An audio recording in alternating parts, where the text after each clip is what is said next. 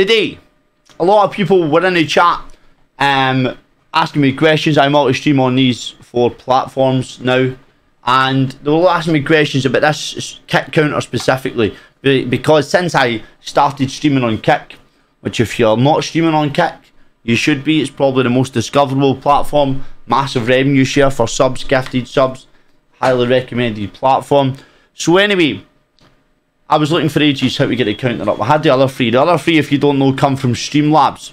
So Streamlabs, I just put a viewer count widget. It's quite simple to do that. You can integrate all your platforms. Viewer count widget, add a browser source.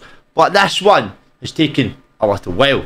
We finally got there today, and I'm going to share my wisdom with you because a few people were asking. So instead of answering everyone, let's make a video.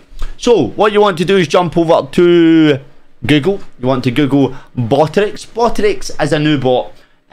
It's made for a few platforms, but it's one of the first decent bots for Kick.com. It's very, very good. Their Discord's really good as well. I would highly recommend it. This bot you can't log in with Kick. It's got an integration. You'll use your Kick, you'll log in, you'll get it integrated. You then have to activate the integration. I found this a bit problematic, so I'll give you a quick lowdown on how I done it. You basically go and follow Botrix on Kick. You go into the chat, the offline chat, and you've got to type in a command. That's how you link Botrix to your account. You'll need to do that. I had to foot it about, but I eventually got it. Anyway, once you link Botrix to your Kick via a command in the offline chat, and you need to also add it as a moderator, make sure you do that on your profile. Go to integrations, you've got that, widgets, and it's just the exact same as Streamlabs. You're going to add a viewers count widget.